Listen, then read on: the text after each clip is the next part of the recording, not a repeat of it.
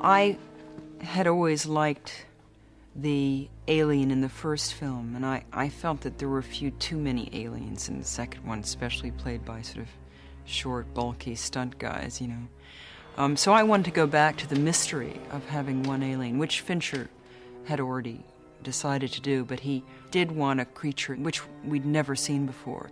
Gordon Carroll, he asked me to do some new creatures. They want redesign the alien monsters. David was very interested in bringing Giger back on this one to get his take on the concepts. In his mind was a kind of puma or a beast like that. That was difficult. When finally I did it, it came out like a lion, something, and that was not exactly that what he wanted. He wanted to have an erotic alien also. So I made my lips and the chin. With this part you can make a erotic lady. You don't need more than that, this part. That's the design I did for Alien 3 during 1 month. Sketches, and yeah, they are all for the fax machine. He didn't come to London, wanted to stay in Zurich, and he was doing sketches from his studio in Zurich. I made drawings with ink and the size that they go through the machine, and I made a lot of these drawings, and I worked very close together with Conny de Vries, and he is modeling in plasticine the things, and so we discussed everything, and that's much better than to work alone. The purpose of the figure. It is, of course, it is easier for David Fincher probably to see how it is really like from the top, from the back, from all the how it functions as a three-dimensional figure, because this you will see then in the movies. Just to show, the first alien I did was more a human being, and the third film, it's more a beast, more elegant.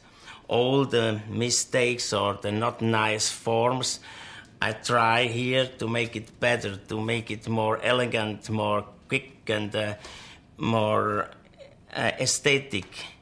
There are, for instance, these tubes on the back. I did them because of the long skull. If he stands, but if he's like a beast, then the long head is just over the shoulder. He doesn't need any supporting. This is also an idea of Giger and me, the kind of the swords in between of the fingers, so he can like touch and suddenly swatch, the swords are coming out through the fingers. There was this short chest. I make it longer. I made longer legs, like a spider, not. And then the tongue of the first alien was so like a, in a way, not organic. It was a tube with these teeth in front. It was really not. So I make a very elegant tongue, like a sword. They can roll the tongue out, push out, and then it goes. The victim goes in the mouth, and by pulling back, the whole interior of the victim came out. It must be horrible. Then I have some design of the kiss. There are different kind of kisses.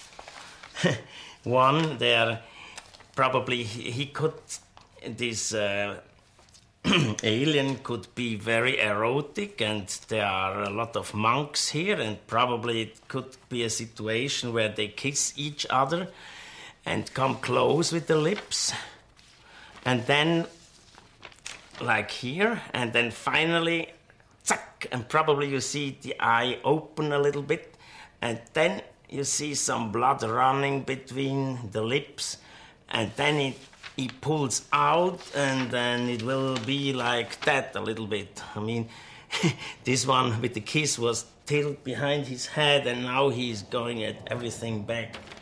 Here, the poor guy has pointed the lips for a kiss, but he kissed him in the eye. I tried to make a kind of second skin, like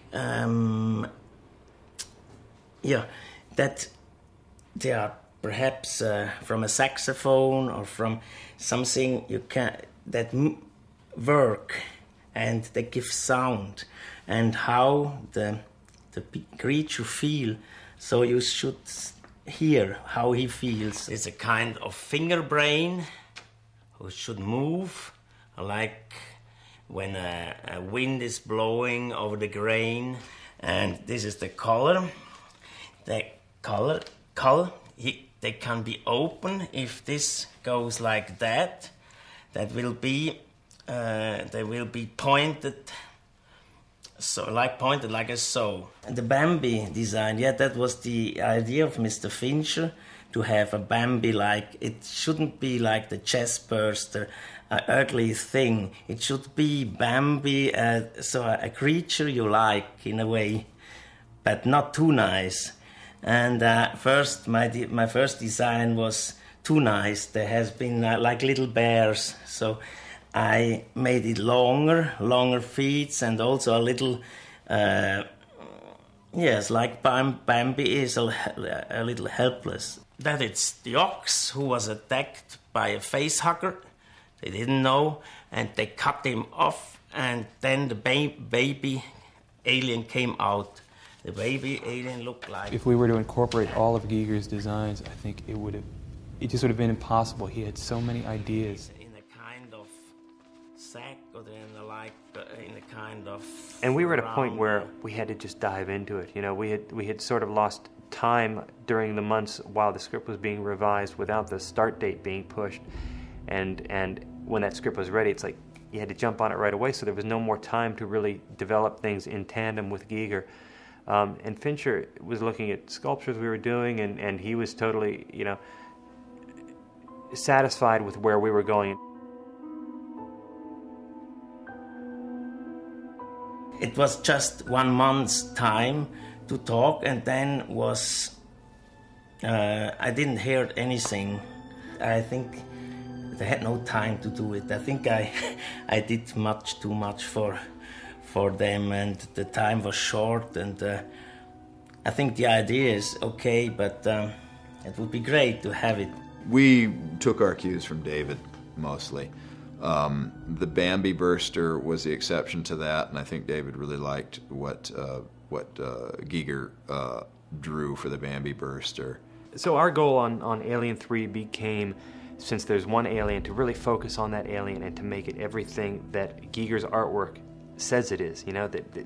All those images, what they evoke, and how we could tie that into a world of foam rubber and fiberglass and everything we need to do to make the thing move, and make it seem alive. Even down to the whole paint scheme. The whole paint scheme was derived from his what we interpreted as his palette that he was using on these characters. We had a couple of phone calls where we actually spoke with Giger, and at the time he told us that he was working on a sculpture. He was doing a full-size maquette of the alien in his studio. So he invited us to come to Switzerland, invited Alec and I to come to Switzerland, and at the time we were so under the gun, schedule-wise, that we, respectfully said, we can't do that right now. And that is the one thing that I always regret, to have had that invitation, and to just kind of put it off for now and say, maybe when the film is done, maybe afterwards. And then, of course, by the time the film was done, he wasn't involved at all, and the offer was no longer there, and I think things were strained by then between Giger and Fox. And unfortunately, we became part of the enemy. Ironically, our best interests were, how can we present Giger's work in a way that is respectful of Giger's work? But by the end, I know subsequently in the years since then, he just has not responded favorably to what we've done, in terms of how we've looked at the alien.